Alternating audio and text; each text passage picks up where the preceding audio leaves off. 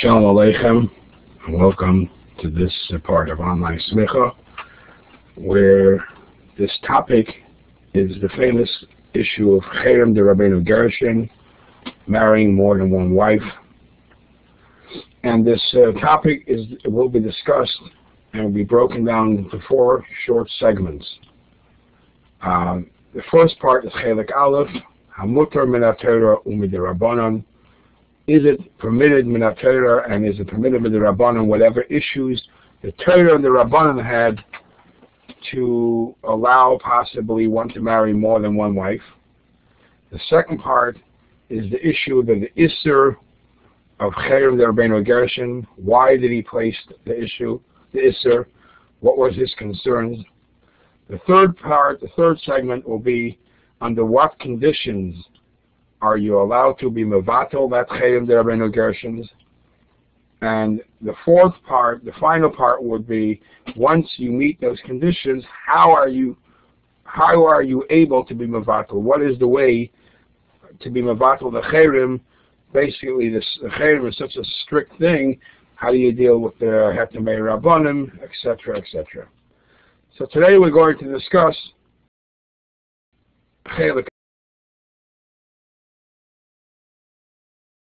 Aleph, Hamutar min HaTorah mid'Rabbanan. What is permitted min HaTorah mid'Rabbanan? Is it allowed to marry more than one wife? Now for this, I opened the first chart with the headline Hamutar min HaTorah mid'Rabbanan, and I discussed basically the 3 major issues that decide if this is an issue, if this is a concern that the Torah would have. And they are as follows. Number 1 is Efshar L'meikam B'sipukayu.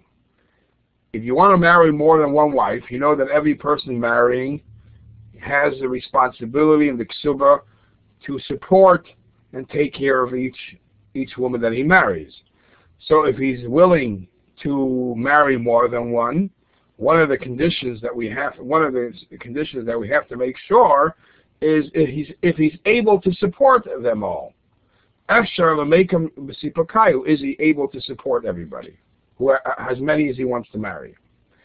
The second condition is if Reuven marries at Chaf Av, he marries Tu B'Av, he marries Rachel, and then at a later date he wants to marry a second wife. We have to take into consideration the fact that the first wife who he married on Tu B'Av, what was her intention? What did she know? Why was she willing to marry this Reuven? Because if this woman Rachel was tricked into the marriage, her kiddushin is not really fair. So we have to make sure that this is a situation that the woman, wife number 1, knew that this is a possibility that might come down further in time, and yet she was willing to accept him as her husband. Because if not, again, her kiddushin is in doubt.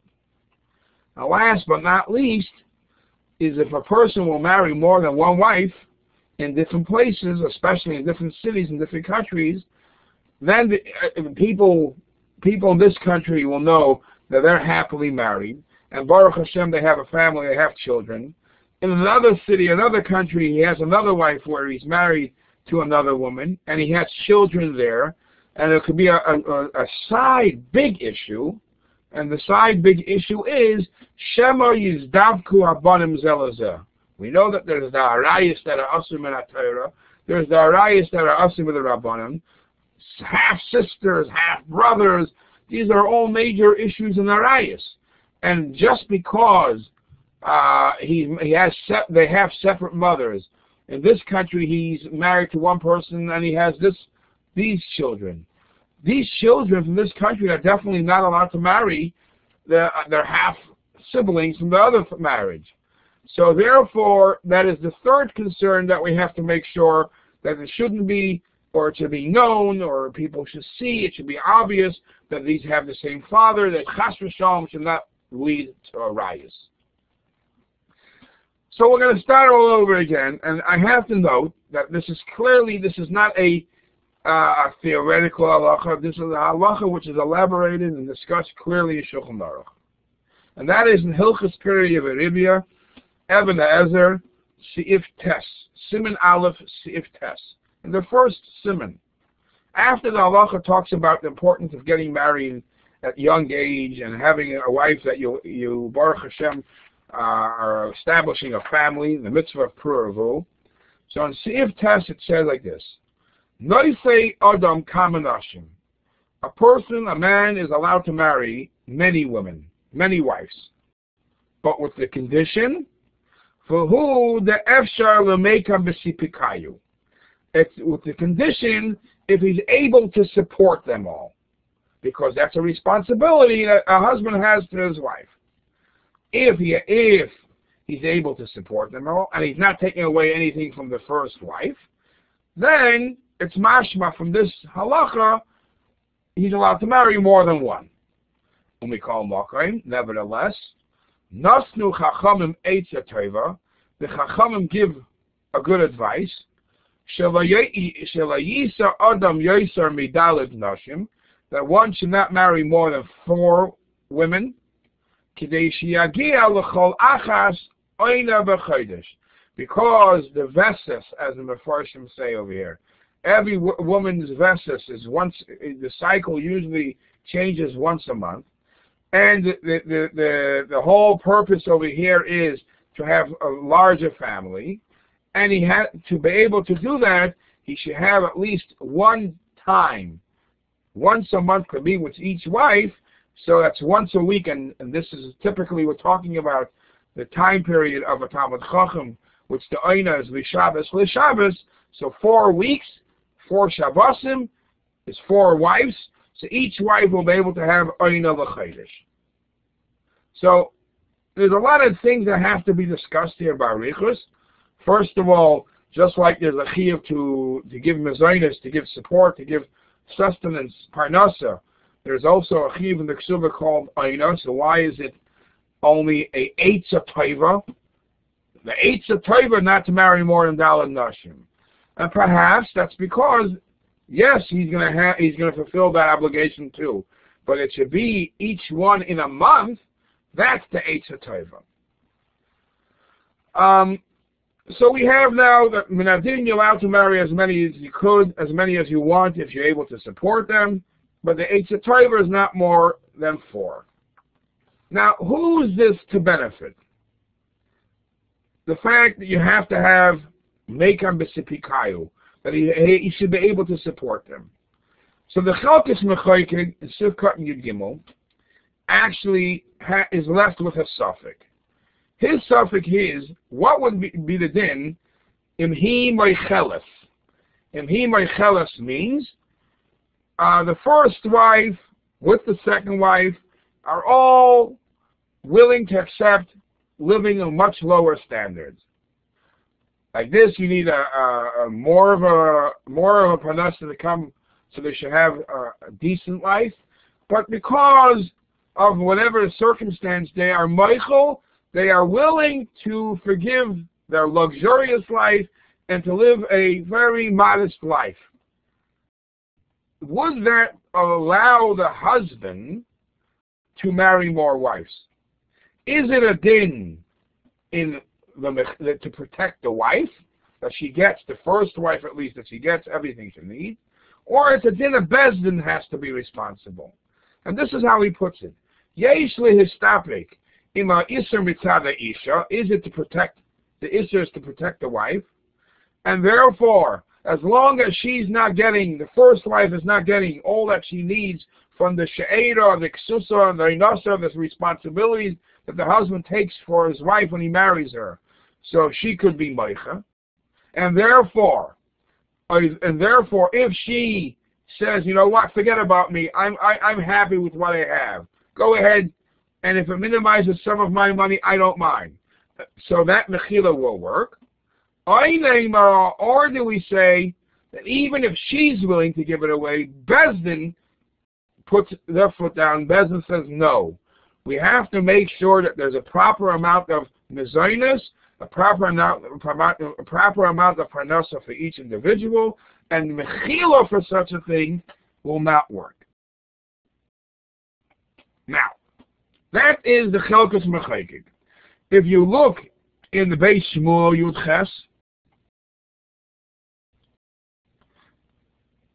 says the Beis Shmuel, Im hi meicheles, if she is meichel, v'ritzoyna lehistapik b'miyut, b'vadai rashai lisa, afilu im hi efshar l'meikam b'sipakayu. He says, clearly, if she's willing to live with a minimum, it's a definite that's fine. The person can marry as many as he wants. Because the Chelkas Mechayik himself comes to a raya from a pasuk. It's a pasuk in Yeshaya, which happens to be in a negative pasuk, where the pasuk says, "V'echziku sheva noshim b'ish echad." Will come a time right before Mashiach time, where 7 women will hang on to one man, and they'll say, "Lachmeinu noichal v'stimleseinu nilbash." Just please, rak yikarei shimcha aleinu. Just let us be your husband, so we should be married to somebody. Sheva noshim b'ish echad. As long as they're happy, they're satisfied with what they're getting, it's mashma that it's not a problem. Whereas others, the Gra, there are those that learn from the Medayik from the Gebir Gra, that he holds that even when she's meicheles, must probably not. And this is a diuk in the Gra. Some girsas don't have it. What is the shir hasipuk? How much? When you say if afshel mekam b'sipukayu, then he could marry as many as he wants. So in Eitzer Poskim, he brings some different svarim, different shalos of shuvah svarim. He says he has to have money available for supporting them. If it's money that's tied down in gold and silver and it's not available, that's not called sipukayu. That's not money that he has in his hand to support them. But if he has money that he can get his hands on quick, enough to support them, will be fine. And that is the first halacha.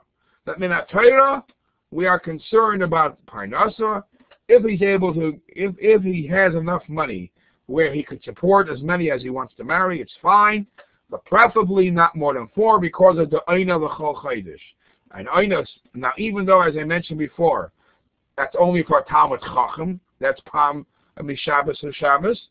So the place can again bring, how will this change? How will this change by all other standards of people?